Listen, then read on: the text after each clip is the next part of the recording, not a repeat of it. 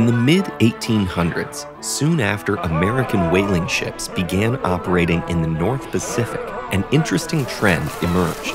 Whalers saw a 58% drop in their successful strikes within just a few years. Sperm whales in the region had suddenly become much harder to kill. Generally, when predators like orcas are nearby, sperm whales protect their most vulnerable by forming defensive circles at the surface. But this behavior made them susceptible to whaling ships. It seems that sperm whales in the North Pacific were somehow able to quickly adapt to this reality. Groups that likely hadn't yet experienced human attacks began escaping whaling boats on fast currents instead of forming defensive circles. And based on what we're starting to understand about sperm whales, it seems possible they were actually broadcasting survival strategies to one another. Indeed, unbeknownst to whalers, spermaceti, the material they killed for, is an essential part of the sperm whale's sophisticated communication and echolocation system.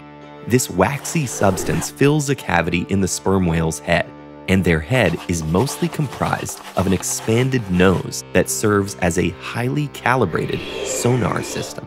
Sperm whales generate some of the loudest biological noises on record, communicate copiously using an array of complex vocalization styles, and have the largest brains on Earth. They spend most of their time searching the ocean's depths for prey. They can stay submerged for over an hour and dive deeper than 1,200 meters, far beyond sunlight's reach, where they're guided by sound. The loudest noise recorded underwater is around 270 decibels.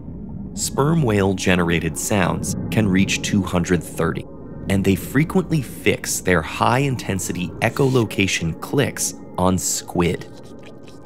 Some of the air they inhale through their blowhole is routed into their lungs, while the rest enters a complex sound-producing system.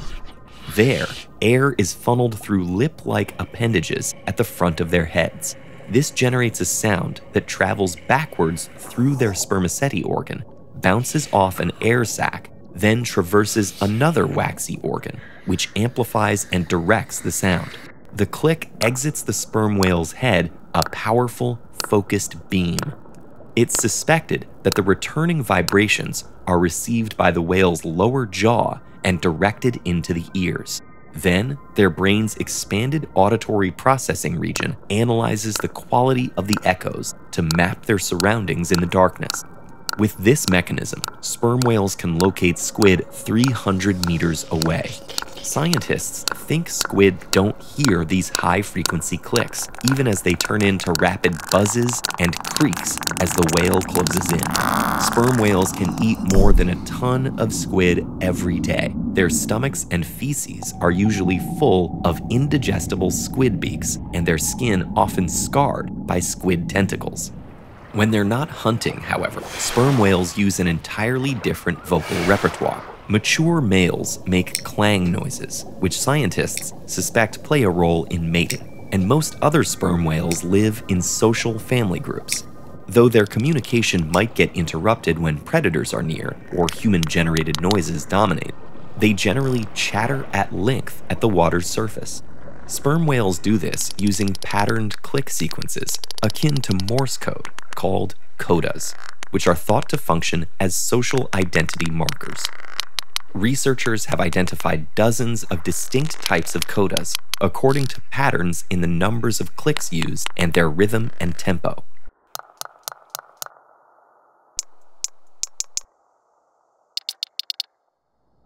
Some codas are more ubiquitous, while others vary greatly according to family groups and individuals. All families in a given region that consistently use some of the same characteristic coda patterns share a dialect and belong to the same vocal clan. Each sperm whale calf goes through a multi-year period of babbling, where they experiment with different sounds before becoming fluent in their clan's coda dialect. How and what exactly sperm whales communicate to each other is currently unknown, but there are indications that the information can be sophisticated. Biologists, roboticists, linguists, cryptographers, and artificial intelligence experts are collaborating to monitor and analyze sperm whale vocalizations. The aim is to finally decipher what they're saying. That's why Project SETI is dedicated to deepening our ties with sperm whales. With ecosystems and biodiversity at risk of collapse, coexisting with and learning from other species is more crucial than ever. Click here to find out more about interspecies communication and the doors it could unlock.